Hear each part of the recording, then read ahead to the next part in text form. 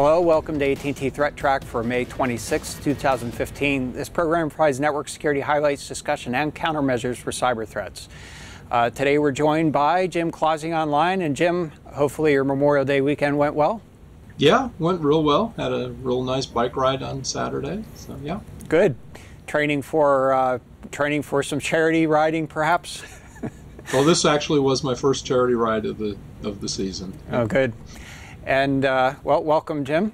And we have Matt Kaiser here. How's it going, Matt, Brian? how was your weekend? Pretty relaxing. Went to the movies, visited my folks and grilled. Took some hardware apart. It's still in pieces on my desk. Yeah, there we go. Now you got to get put back together. It's easy to take it. Maybe not. Maybe not. Maybe it's not happening. Okay, welcome, John.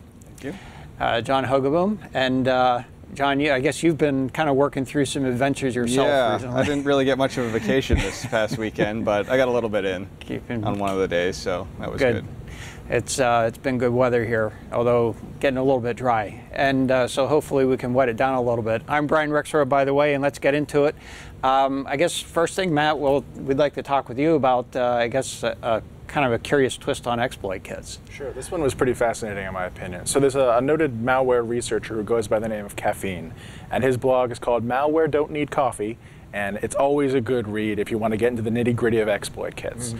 Now, he wrote recently about a very interesting one that doesn't seem to target the user's browser so much as it targets the small home and office routers and some webcams attached to the network. We're seeing an awful lot. A lot of that Internet of Insecure Things, and this is the intersection of those two worlds.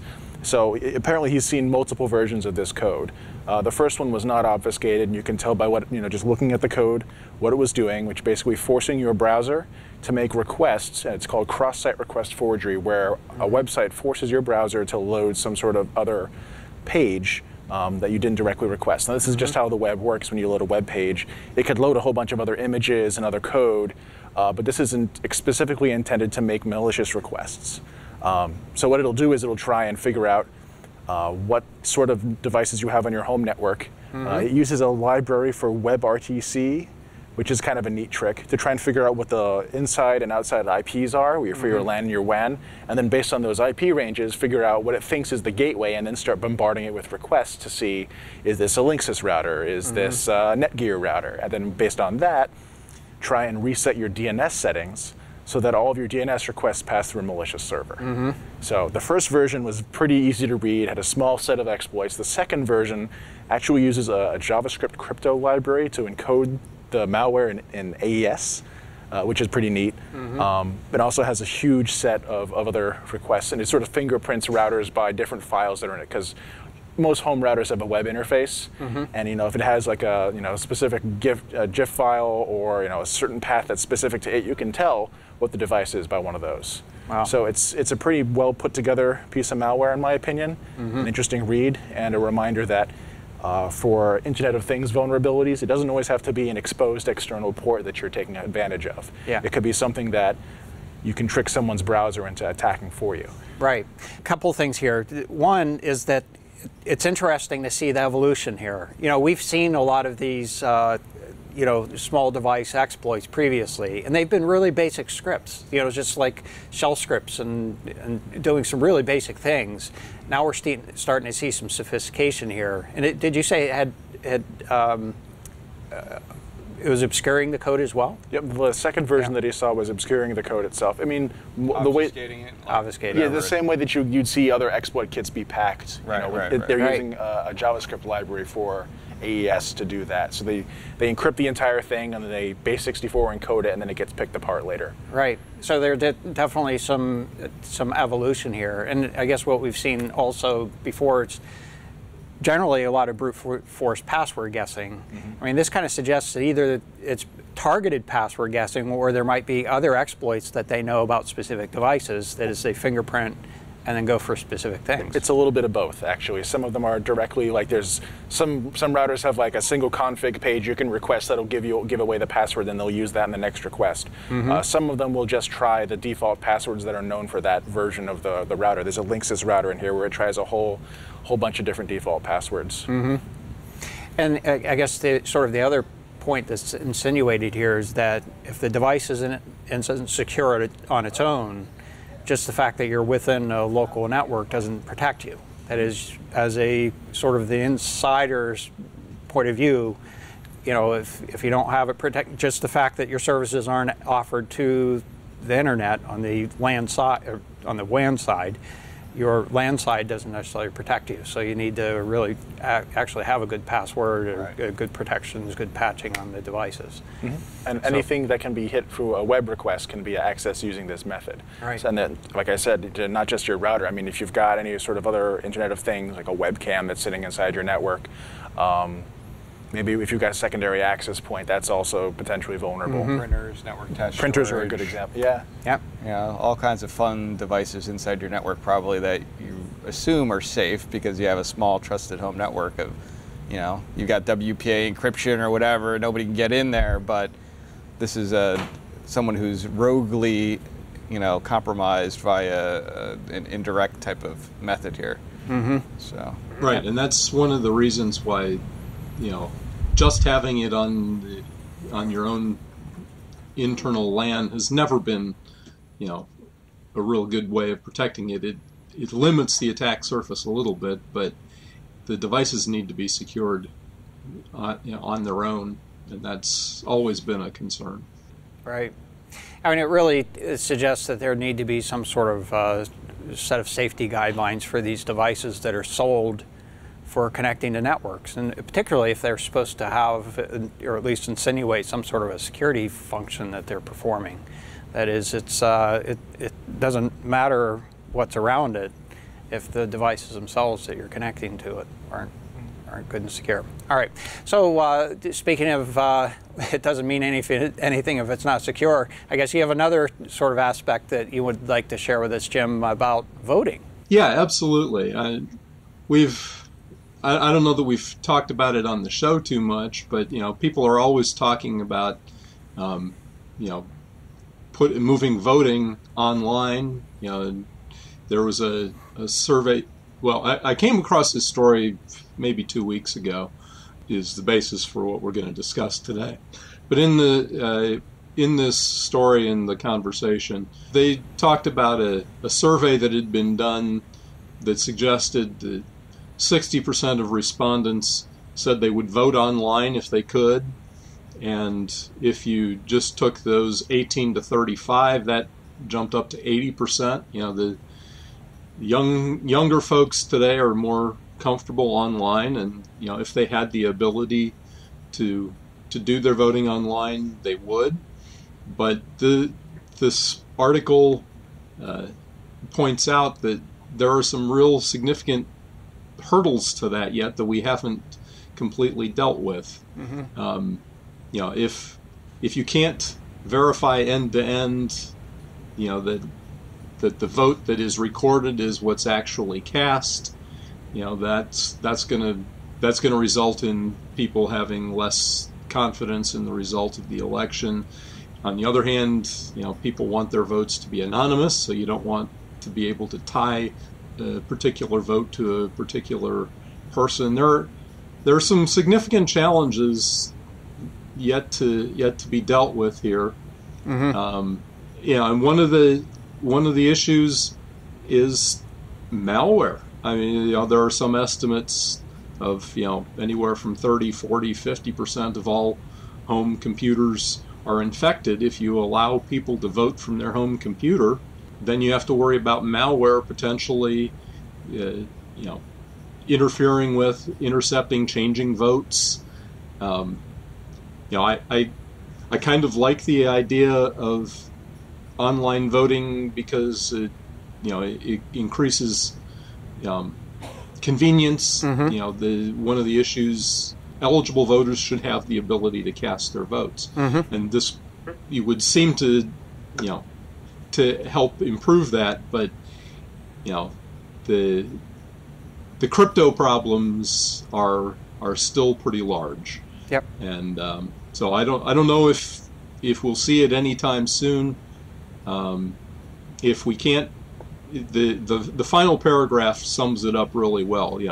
If we can't provide end-to-end verifiability, then we've got an issue. And democracy is sufficiently important. If we can't do it properly online, then we shouldn't be doing it online. Well, I just have a couple, just to play devil's advocate. I tend to agree, but just for the sake of argument, two things sort of come to mind. One is that you can make an argument that it doesn't really matter what the rules of the game are, just so long as everybody's playing with the same rules. And I think one of the things that is sort of, that kind of need to be watched for is that the rules that exist aren't necessarily biased against one organization or another. It just needs to keep it so that you're getting realistic results out of it. Yeah, I mean, one of the other things that this article pointed out is online voting has been used in a few places around the world. Yeah. It's been used, I think, 8 times in Estonia. Norway ran some trials for it. Some provinces in Australia have used it. There are some places in the U.S. But, like Norway used it, and they've basically scrapped the project because they were concerned that while it might improve voter turnout, the issues of verifiability and cost didn't really seem to outweigh the potential downsides. Yep. Yeah, I agree. I generally agree we're not quite there yet. That the other aspect of this to consider is that you could easily make an argument that existing systems aren't that verifiable either. I mean, we like to think that things are written down. We like to think that we verified who the people are when they come through. But in any case, like I said, I don't think we're quite there yet. But it's these types of things that need to be discussed. I think back on PKI, and the promise of PKI, I think, was never realized, partly because it was striving for the perfect solution, something that was much better than it really needed to be able to provide actually a value add. The point being, in the voting system, we need to make sure that we're keeping the benefits in balance with the potential drawbacks of particular things. And so perhaps you provide the options and then try to encourage people to do it in person where you have a more verifiable means, and then sort of limit the strength. I mean, we have the electoral college as it is. You could put some constraints on the voting, the online voting, so that it doesn't significantly bias it if there was some sort of fraud. I mean, I'm just brainstorming here. I'm thinking of absentee voting, which is probably the closest analog I can think of to this situation, where it's very similar. You do give up your anonymity when voting. You say, this is me and this is my vote. If people are willing to give that up, and I'm not saying they should, but that's probably the closest you'll find, because I find it hard to believe that you could do end-to-end traceability of this is one person, one vote, and that's all they get. At the same time that you can do this is one person who voted somehow. And I think it's the crypto aspect that Jim talked about is interesting. If they can solve that problem, I'm all for it. But once you get to that level of crypto knowledge, you've got adversaries who, and that's when you said anybody can cheat. Yeah, it's hard to maintain integrity with anonymity. I think once you get to that sort of those hard crypto puzzles, that's when everyone can cheat becomes very motivated people with really good crypto analysts can cheat. Yeah, that's a good suggestion. I'm certainly no expert in this topic area, but I think there are things that really need to be thought about to sort of balance the benefits. So, and on to lighter topics. I came across an article, and actually there was one, perhaps, I don't know, about a month ago that I happened to see. This is a case where a high school student was arrested for organizing denial of service attacks against his high school. And this is actually a trend that we've been seeing, so I wanted to make sure that it was, basically brought out into the public that more and more we're seeing denial of service attacks against school systems. And John, you actually had made an observation. Yeah, I made a quick observation because we had been seeing this over time, and I did a quick just look at our DNS amplification reports. And in the February-March timeframe, there was no schools listed in there, but in the April-May timeframe, there were attacks against schools.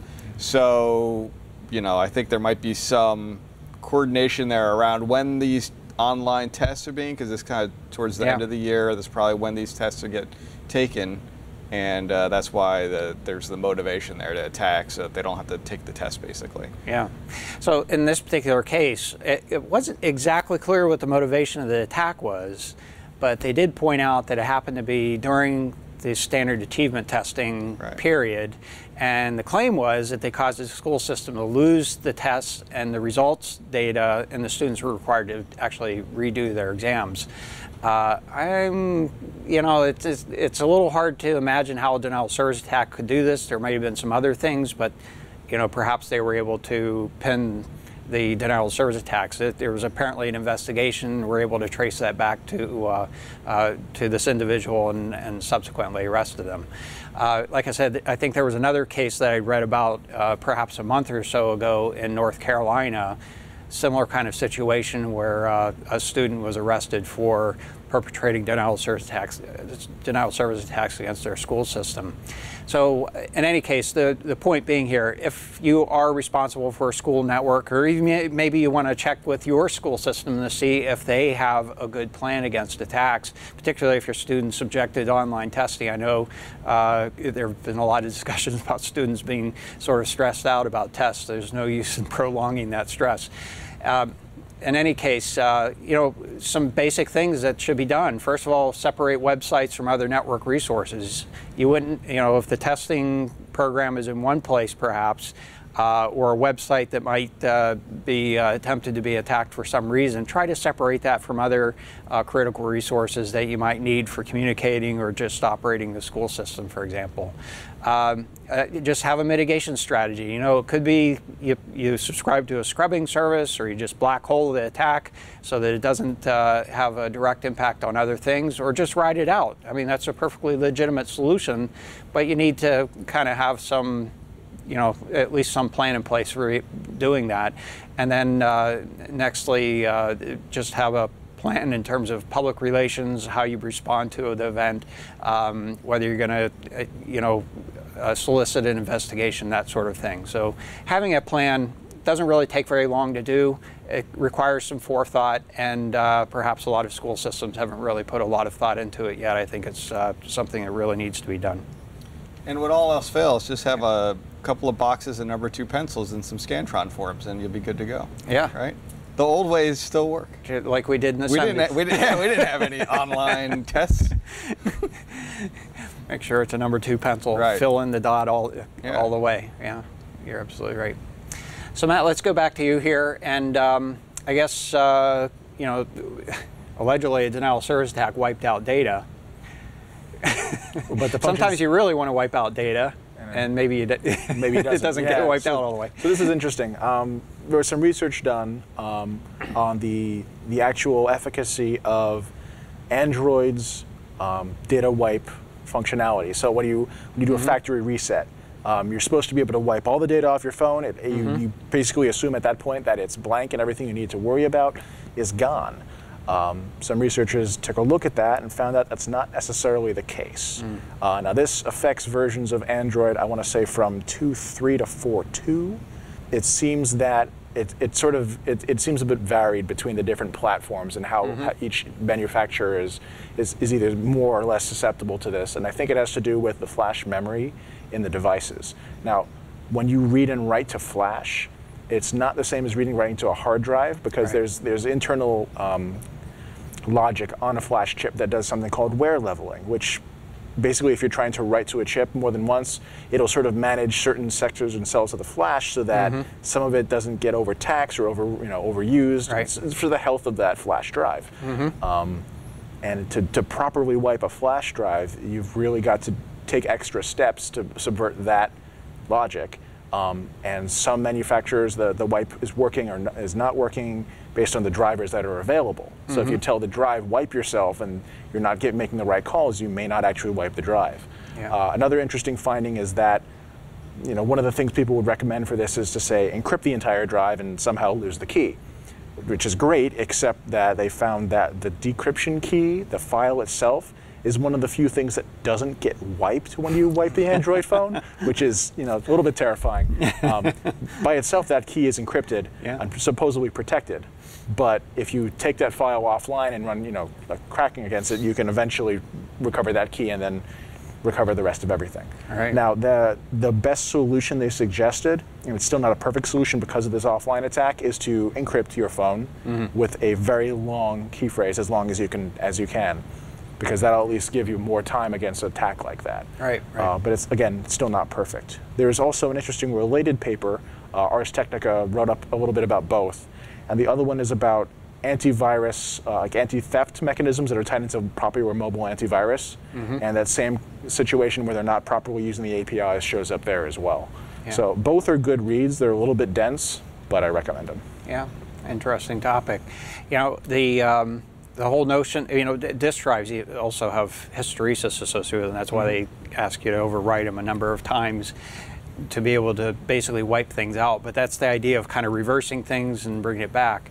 You know, writing to actually even just dynamic memory, dynamic semiconductor memory, even though it's not intended to have any you know, fixed memory associated with it. The flash memory is actually kind of the same principle. Flash memory, you're just kind of sucking in some electrons into an insulator barrier, and when they get stuck in there, that represents a 1 effectively. And so when you try to suck those electrons out, I'm using my own layman's term. But when you pull those electrons out of there, not all of them necessarily come out, and so you could have some remnants of that left. I'm not exactly sure if that's what they're doing here, but that's, you know, that whole notion, you can only really kind of penetrate that oxide so many times, that insulator so many times, and that's one of the reasons they have to kind of distribute the load across the thing, because once your memory slots start going, it's not much of anything. You end up having to buy a new device. Yep. The first paper that Matt was talking about, part of it was that they weren't properly using the API either. And it was up through, it was 2.3 through 4.3. And 4.4 and 5, supposedly they've tightened some of this stuff up. Good. So hopefully it actually does a better job on the newer devices, but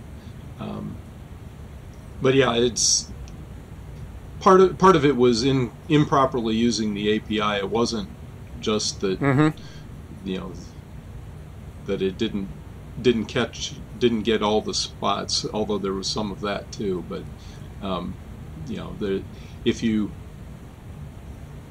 you're removing applications, you need to make sure you're removing all the data that goes with it and that kind of thing as well. Yep. And you know, despite the flaws, you know, there are probably oogles of more cases where the devices just haven't been wiped, and that's where information gets lost or, you know, compromised, than a case where the wipe wasn't quite perfect. That's true. I don't remember too many cases. Well, I guess there are cases where data has been recovered from drives. It's usually because of, you know, most of the recovery cases, I'm not sure how familiar the audience is with this, but most of the time when data gets recovered from drives, for example, in forensic, it's not because it's been wiped and they're basically restoring it from, you know, some remnants that are left in there. Usually it's because the only thing that's been overwritten is the indexing to the files, and the file data is still there. Pointing to it, right. And that's a completely different situation than a case where it hasn't been wiped perfectly. Right. Absolutely. It's much easier to the basic delete functions on, you know, on most computers doesn't actually delete the data. It just deletes the pointers that say this is where the data is located. And so it's still out there in unallocated space most of the time. Right. Absolutely. So I got to use sdelete. sdelete. Yep. Yeah, there is an sdelete function. Secure delete. Delete. To basically make sure it gets overwritten. And of course, the attackers seem to know this. Yes. Are you trying to segue here? trying to segue here. So, John, I guess the ransomware just keeps on coming, and this. Well, yeah, this was an interesting one because we've talked about ransomware before. We talked about malware before. This is kind of the first time I mean, we've seen this kind of thing before with regular malware, what I'll call run-of-the-mill kind of, usually crimeware, banking credentials and things like that. But for ransomware, I don't think we've seen this before, so this was a little interesting. There's a family out there called Tox. It's the Tox ransomware toolkit, and they've made it really simple. So somebody has set up a website. First of all, it's only accessible over Tor. So you got to get your Tor browser fired up and go to a specific .onion domain where they have a web portal. You can log in, create a user ID, get your Bitcoin, set up in there, and then create an account for yourself, build a virus, and it'll build, a custom binary for you. And you can put some parameters in there, like how much I want to charge for the ransom. Like it's going to cost you $50 to decrypt all your files, and then maybe some notes as to why you're being targeted, things like that, and that'll get displayed to the user. But basically it builds it for you, then you get this sample, you have to distribute it yourself. The interesting thing about this is they kind of create the whole portal for you, so it's the management too. So this binary that you're distributing, all the infected bots that you as an attacker might harvest and get into your botnet are going to check into this one portal, again, over Tor. So the infected machine, part of that malware on there, it downloads the Tor bundle. It uses Tor to go talk out to the command and control. So again, some anonymity. It's hard to pronounce, isn't it? It is a hard word. So yeah, they basically made it so it's pretty hard to track it down because Tor in general is pretty hard to figure out where these devices really are in the network. And I'm trying to think if there are any other interesting things. Go ahead. Well, the interesting thing that I saw was that the way that these guys monetize it is they take a cut of whatever ransom you get through the portal. Right. So they are effectively making money off this, giving away this free service, which is, it's a smart business move, I suppose. And it also takes some of the heat off of you because off the owners, because they don't have to worry about distribution. They don't have to worry about certain aspects of the scheme. I guess, and that's one of the things is that if it really truly had been free, and they could argue that they had no part in a crime. They're basically, just like writing malware isn't necessarily a crime, it's using it that's the crime. And so they're basically facilitating some, and so ultimately they could make that argument, but if they're taking a part of the ransom, I don't think they could make that argument. I'm just, I'm just making some observations here. But ultimately, we've seen. Actually, my personal opinion is I think basically the operators, botnet operators, basically invented cloud services. It doesn't surprise me that they're more cloudifying, some of these activities. If we think back. Back when we were just basically, tracking these IRC botnets, they were just caused by worms, and they'd start checking in, and they were using them for denial of service attacks, and to basically take information, just to get information about, or use them for storage. It was like storage as a service, traffic as a service, and so proxy networks. And that was well before we used the term cloud. Right. Just the one fundamental difference is, in a real cloud, the assets are owned by the cloud operator. In a botnet, a malicious botnet, the assets are owned by somebody else. By victims, yeah. They're stolen assets, computing assets, storage assets. And to kind of carry on with Matt's observation that they take a 20% cut of the Bitcoin, not only that, you don't know whoever's running this little operation, even though they've kind of basically outsource the distribution of the malware into all these little variations of, same family of malware, but different little samples. They ultimately probably have control of all those bots. So if they wanted to do something with the bots that you've harvested, you being the bad guy using this portal, they've got access to all of those bots. They can do whatever they want with them, in theory. Not to say I don't know what they're going to do, but in theory they would, as the kind of, oversight of this entire platform. Yeah, that's absolutely true. So who knows? That's I guess that's the free part of it. They're not so free part and of it's it. very, apparently, I think McAfee did this write-up, and they said it's pretty good as a, it's pretty evasive of antivirus right now. So hopefully it'll get better because they could probably build a couple of samples and try to make better detections for it and whatnot. Just so there's no mistake here, there's no aspect of this that is a good idea. No, no. I mean, for somebody to partake in, that is, I don't think there's any indemnification that comes from participating in, little pieces and parts of activity like this. You know what it also reminded me of just now is, the paper install schemes. yeah. Similar to that too. You have these paper install things where you get kind of a, I forget, like a facilitator or whatever ID that is basically your account, and then if you can infect somebody, when it goes to check in that they installed this piece of malware or whatever other spyware, adware, junk, it checks in, and then you get the pay-per install revenue on it. So in a similar kind of thing, you go to it. They usually have portals you can go into and look and see, how well you're doing, as a pay-per install kind of guy. But it's not something that I would recommend people get involved with. Definitely an interesting twist. The attack tools and the ecosystem around it continues to evolve. Yep. Let's take a look at the internet weather for the last week or so here. Actually, a little less than a week. Yes, we had a report on Thursday. First item here is scam probes on port 47808 TCP. I don't think we've talked about this one before, but obviously this activity is not entirely new. This is actually associated with a protocol called BACnet, and it gets used in automation systems, control systems, for example, HVAC automation. This is a case where you want to be, I think the target penetration was actually traced back to access through an HVAC I've heard that. control system. Yeah, I mean, this is what was reported in the news. We didn't have a first-hand knowledge of that, but that was apparently the case. So this is another case where devices could potentially be connected to networks and provide a means to get through if they're not properly secured, just we were talking about with the home office routers earlier. In any case, there were actually about 3 different activities that are taking place on here, and I think the last is probably what kind of raised the attention level here.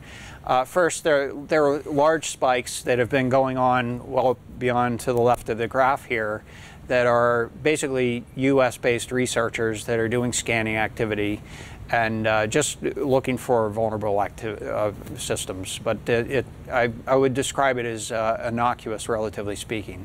Second one, the medium spikes that have basically started around middle to the end of April and become relatively regular there. It's actually coming from a number on the order of about 142 source addresses from a provider in Switzerland. I'm inclined to believe that that's research activity as well, but I don't know the origin of that research. The previous one I kind of do. And then the third one, the lower level activity, and you can see it down in the bottom right-hand corner predominantly, and there's also some background activity taking place here that's relatively low compared to these spikes, is activity that's coming from some sources in China. So a collection of activity here, and what you're looking at is a graph that shows the last 90 days of activity, and like I said, some of this activity sort of increasing more so more recently. Next item here is scam probes on port 23 TCP, that's Telnet, and we're looking at 60 days of data. We're going to look at it in terms of the number of source IP addresses later in the report here, but merely wanted to point out that there have been basically a resurgence or a boost in the number of probes on port 23 that basically has raised our level of alertness on that as well. As we've said many times, this is usually brute force password guessing, looking for devices that they can compromise. Usually, small devices that are Internet of Insecure Thing type devices that expose that port. In terms of the top 10 most probed ports, port 22 at the top of the list. I did take a look at the trend associated with that. There isn't really any significant trend taking place. It's only changed one place since last week.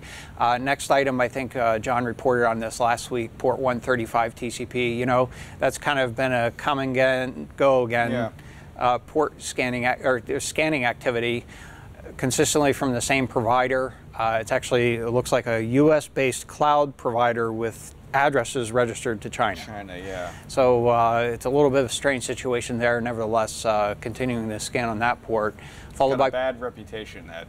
And yes, there is some other reputation information if you were to search that provider. Next item, port 23 TCP. We just talked about that. Port 445 TCP.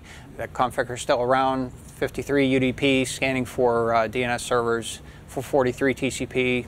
Then followed by 1433 Microsoft SQL Database, 3389 Remote Desktop Protocol, 1900 UDP, that's SSDP used in reflection attacks, as is DNS often is as well.